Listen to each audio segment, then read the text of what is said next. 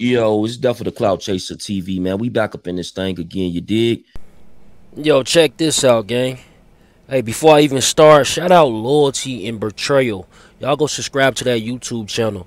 They definitely releasing some documents that I ain't seen before. You feel me? Like they on top of it. You what I'm saying? But this whole situation with Kenny Mack.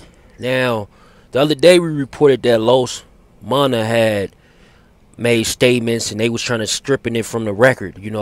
That's what the lawyers was saying. We also played leak audio of the lawyer basically saying at the initial bond hearing what they had.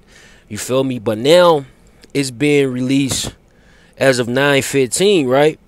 That on February 19, 2021, the defendant Kenneth had made statements, and they trying to get this stripping off the record as well. These statements was made back in February 19, 2021.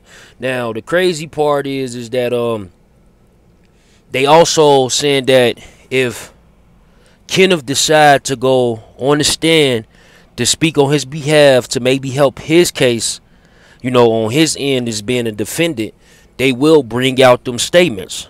Now, what's even strange is that Trench's News, you remember, his whole deal was with Kenny Mack, saying that Kenny Mack had sent them text messages, maybe even called him while he was in jail. You feel me? And at the time, we probably didn't think this didn't mean anything. Now, people been saying that Trench's News is probably in witness protection and he's still working to this day. You feel me?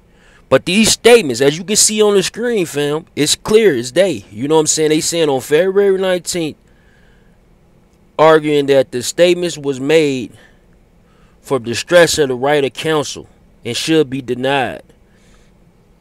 Because they saying that basically he made them statements and he didn't have proper legal counsel, things of that nature. You feel me?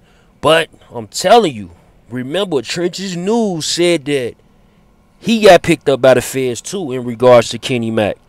So did Kenny Mack include Trench's News and now they all working together with the FBI? I don't know. Y'all get in the comments and let me know what y'all think. But I'm pretty sure when a person makes statements, that means that they're cooperating with the investigation. And that was made in February of 2021. Now, this is the second member of the Oblock 6 that it came out that the feds is saying that they made statements. Shit is crazy, family.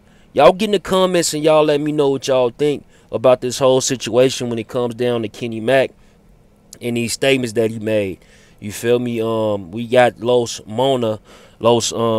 basically saying that, he's cooperating the fact that that was his car and, he had picked up the car from whatever dealership.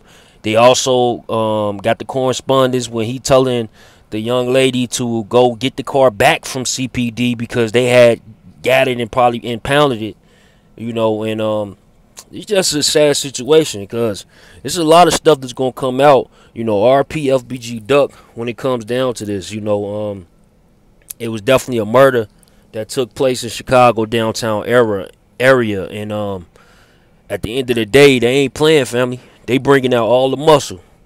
So y'all get in the comments and let me know what y'all think about this whole situation. It's definitely the Clout Chaser TV. If you're new to the channel, hit the subscribe button. Share this on Facebook and Twitter. Gang.